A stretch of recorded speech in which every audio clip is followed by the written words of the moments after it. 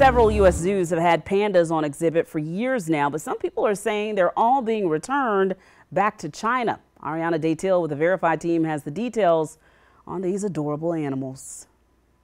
If you haven't watched hours of panda live stream footage, have you even lived?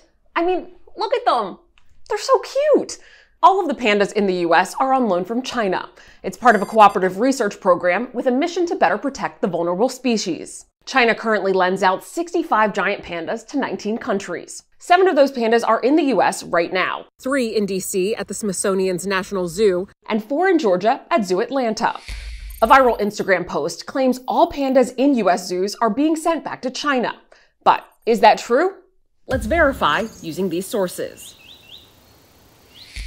As part of the panda program, adults typically return to China when they reach old age, and any cubs born are sent to China around age 3 or 4.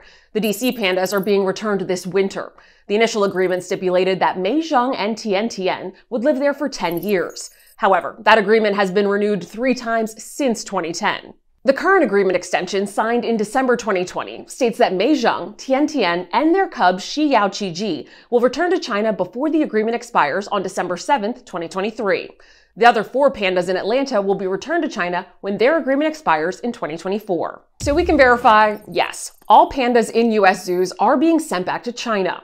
At this time, it's unclear if China will loan the U.S. giant pandas again due to the diplomatic tensions between the 2 countries.